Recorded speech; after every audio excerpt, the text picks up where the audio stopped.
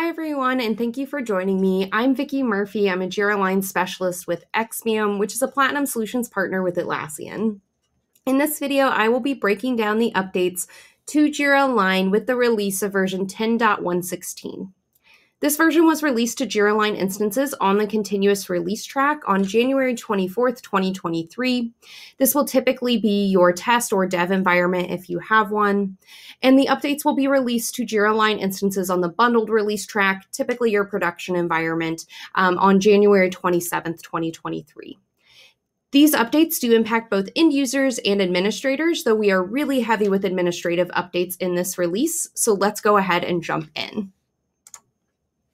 First, with some admin updates, just a reminder that the out-of-the-box time tracking module will be removed from Jira Align with the release of version 10.119 later in 2023.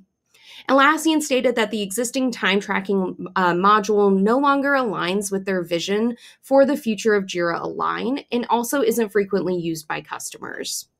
Atlassian also called out that if you are looking for a time tracking solution, they recommend looking into the ability to integrate Tempo timesheets with Jira Align. Tempo timesheets is an add-on for Jira software that we often see used when customers need more advanced time tracking capabilities.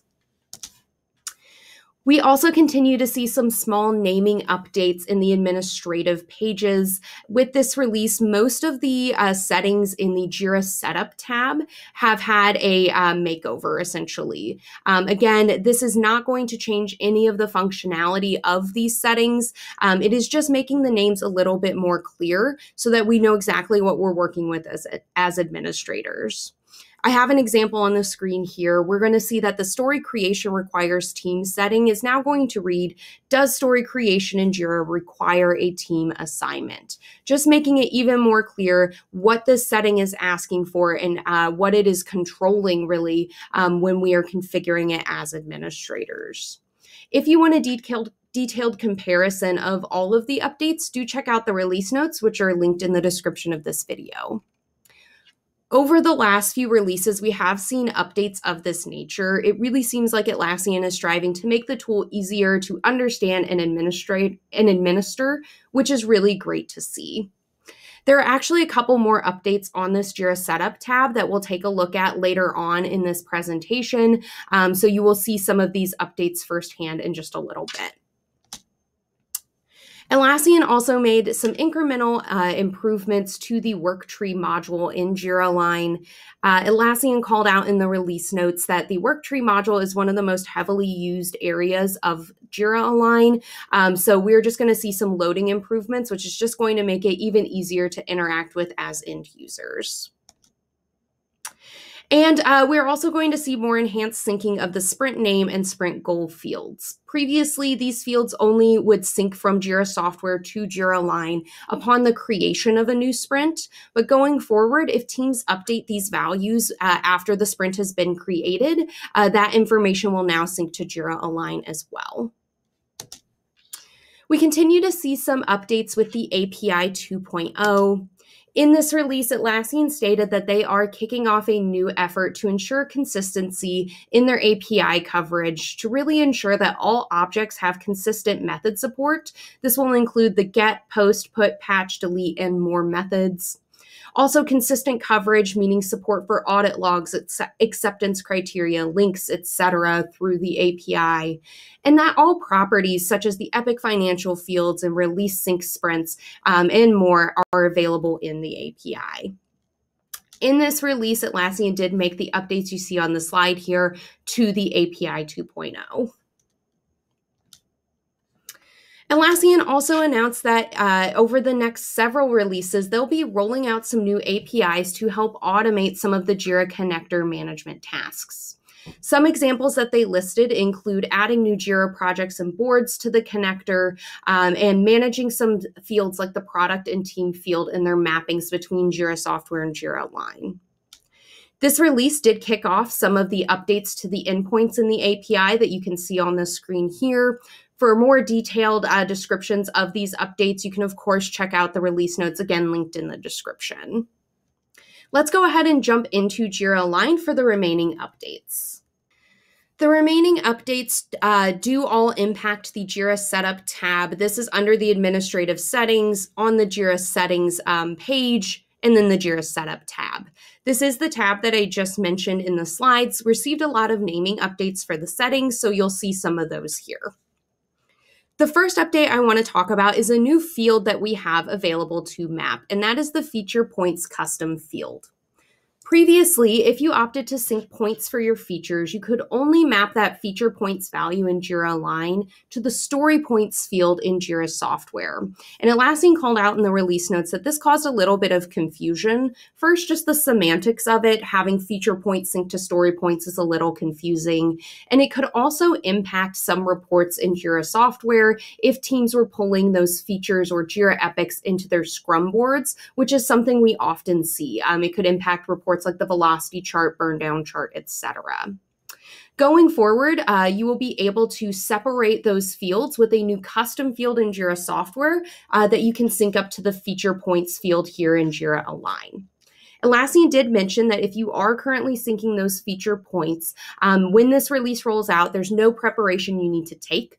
What will happen for you is this field will automatically fill in with your mapping from the story points custom field here.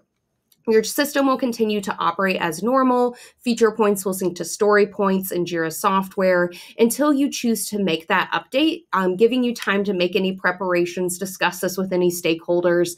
And then at the time that works best for you, you can come in here and update this mapping. The next field I want to talk about is the team custom field. And the first update is that this is one of those settings that has been renamed. Before this release, this was called the organization field. It is now called the team custom field. And this field is used for anyone who is working with the alternative configuration in Jira software. I like to refer to this as the single project structure. It's where you have an entire program or agile release train operating out of a singular Jira project with multiple boards for each individual team that's a part of that program. When you have this configuration, you need some type of field to help distribute the work from the project to the appropriate team board. Often that is a field called team, and in that situation, you do need to sync that here to Jira Align so that work is appropriately attributed to the teams in Jira Align. The second update to this field is under the Configure button.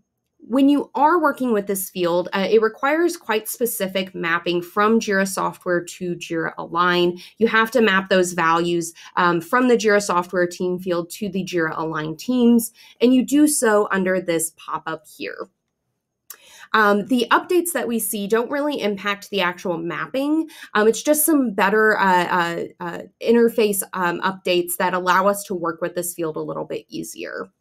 First, Atlassian has added in a search bar for these mappings. So if you have a lot here, you can just search for an existing mapping and make any updates you need. And the second is that this is going to be a paginated view now. So when you are working with this configuration, it's very common for organizations who are quite scaled in Jira Align to have a lot of teams that are mapped here. Atlassian did call out that that could sometimes cause some poor loading experiences for this pop-up. And that is going to be solved with this paginated view. I want to call out that if this is the first time you're hearing of this field or seeing this mapping, it doesn't mean that you don't have something configured correctly in your system. There is the optimal project structure in Jira software where you really have multiple projects for a single program, a project for your features or Jira epics, and an individual project for each team. When you're working with this configuration, you don't need to map this field. So if you haven't seen this before, it's probably because you just don't need to use it. As always in these videos, I like to flip to the release notes and talk about the defects that were called out in this release. But first, I want to talk about a section right above those defects in the release notes. Here we have a link to Atlassian's Q4 from 2022 product roadmap presentation. If you haven't had the opportunity to watch this yet, I do recommend it. It's great to just know what Atlassian has in store for the future of Jira Align. So you can click this link in the release notes. You do have to sign in or sign up for an account on the Jira Align Help Center, but then you'll be able to watch that presentation. As with most Jira Align releases, we do have a few defect fixes. A couple of highlights that we see here. We are seeing some updates to key results. Some specific key results weren't showing the notes field. That has been updated. We're also seeing some loading improvements with the backlog module, and some inconsistencies with the objective tree were solved.